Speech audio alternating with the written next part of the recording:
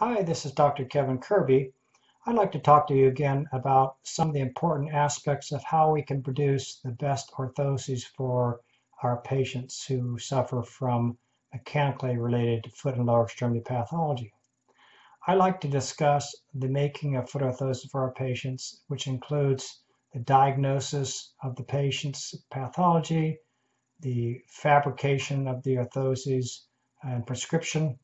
and the final evaluation of the patient's shoes and their gait examination as being links in a chain of events. There are 10 links that I like to describe in this chain, with each link of that chain needing to be structurally sound in order to produce a strong chain of events that produces an optimum functioning custom foot orthosis for our patients.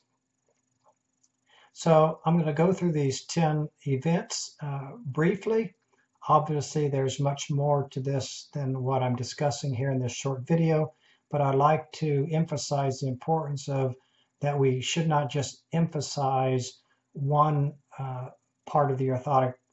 chain of events that needs to occur versus another, because any weak link along the chain can produce a malfunctioning orthosis, one that is not tolerated by the patient, and one does not take care of their symptoms properly. The first chain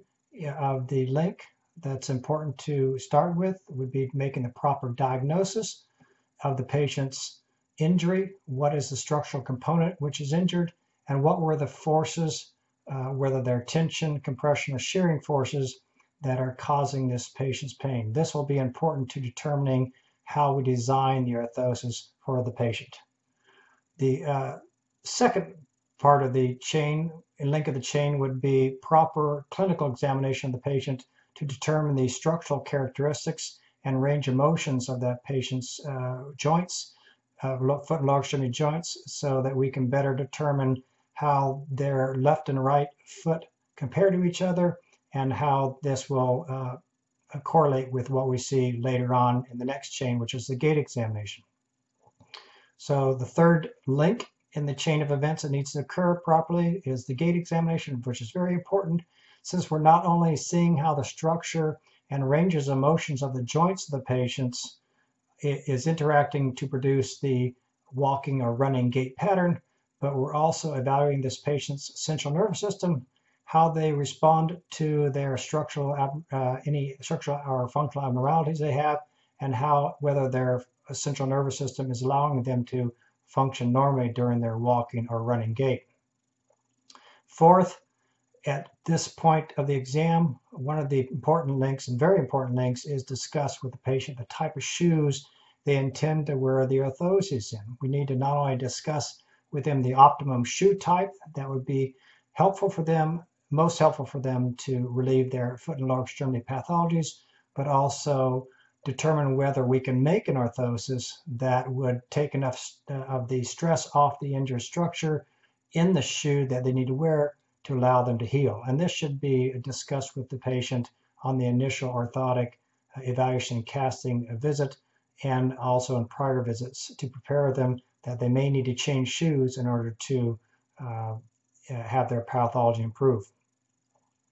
The next step in the chain, next length in chain, is to make the three-dimensional image of the patient's foot. This may be by plaster casting, maybe by foam box method, or by optical scanning. Any of these three-dimensional rendering of the plantar foot methods that we use should be done so that the clinician, podiatrist, or foot health specialist can be ensured that a proper plantar three-dimensional representation of foot was taken, so that this can be used to produce a properly fitting custom foot orthosis for the patient. Number 6 is, again, very important, and this is going to be determining what specific type of foot orthosis: shell, top cover, forefoot extension, heel modifications such as rear foot post angles, rear foot post thickness, rear foot post length, medial or lateral heel skies, medial arch height, intrinsic or extrinsic forefoot posting, and plantar fascial grooves, etc., and forefoot accommodations. should be used within the orthosis in order to decrease the pathologic forces on the injured structures of the foot, to improve gait function or optimize gait function, and to prevent other pathologies from occurring. Number 7, seventh link in the chain, is to compare the fit of the resultant custom foot orthosis that has been ordered to the patient's foot. Make sure that the orthosis fit, to make sure there's not some sort of issue with the lab or with the way that the patient was casted or scanned, so that we can make sure that the orthotic does fit the plantar foot the way we think it should. The 8th link of the chain is to then make sure the orthosis fit into the patient's shoes. This seems obvious to me and to many of you who are experts in custom foot orthosis therapy, but you would be surprised how many orthoses I see from other practitioners where the orthosis simply is not fitting in the shoe properly and not allowing it to function properly. So this is a very important part of the chain of events that needs to occur to ensure optimum foot orthosis therapy for our patients. Number 9, once the orthosis is fit into the shoe, the 9th link is to then watch them walk again or run in the shoes to make sure they're functioning properly, make sure there's not an abnormal gait pattern being caused by the orthosis, that hopefully their gait has improved, and also asking them at that time specifically, how do the orthosis feel on their foot?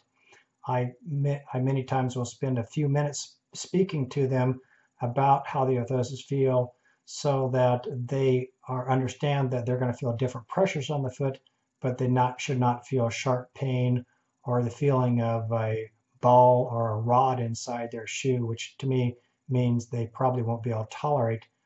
the foot orthosis inside the shoe until their next visit.